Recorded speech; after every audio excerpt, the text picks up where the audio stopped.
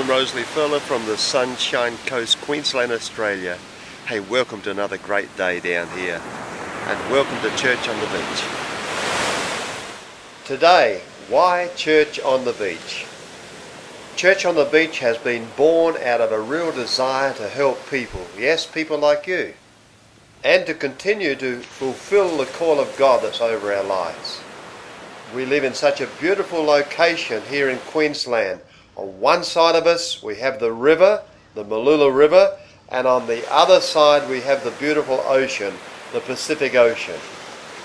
And also let the heavens declare the glory of God morning by morning.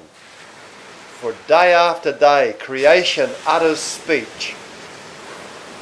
The Apostle Paul says in the book of Philippians chapter 1 and verse 18 that in every way and by every means we should proclaim the gospel, that is, the good news of the Lord Jesus Christ.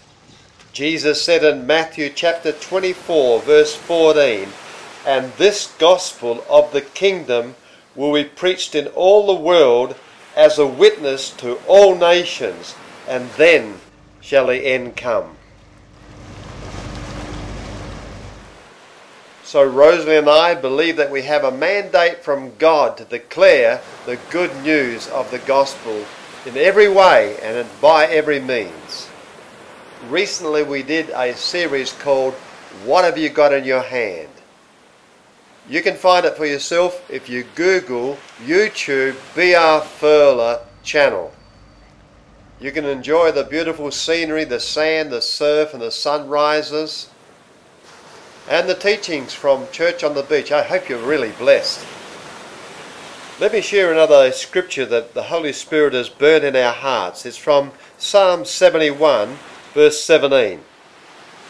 "O God, you have taught me from my youth, and to this day I declare your wondrous works." Verse 18, "Now also when I am old and grey-headed, O God, do not forsake me until I declare your strength to this generation, your power to everyone who is to come." It's so much on our heart after many years of Christian service, including pioneering churches and pastoring, mission work and taking teams to over 30 nations of the world. Now we are old and grey but want to continue on serving the Lord and finding the internet a wonderful way of doing it. Hey, be inspired if you're old and grey to find a way. And if you're young, we want to impart things that we have learned over the years to you. 1 Corinthians 4:15, "For though you might have 10,000 instructors in Christ, yet you do not have many fathers." We now not only fathers and mothers, but we are grandparents and have a special care for the children and a greater responsibility for what we do. Another reason for why Church on the Beach is this. I must refer back to the Word of God that's been our great inspiration. Psalm 96, "Oh, sing to the Lord a new song. Sing to the Lord, all the earth. Sing to the Lord, bless his name.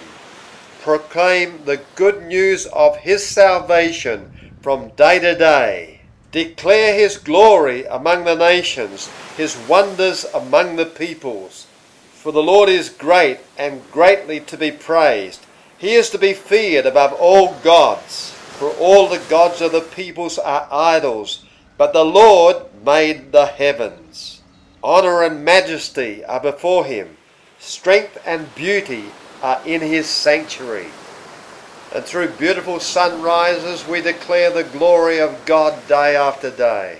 And let him be glorified in the Word of God, which keeps going forth into the nations.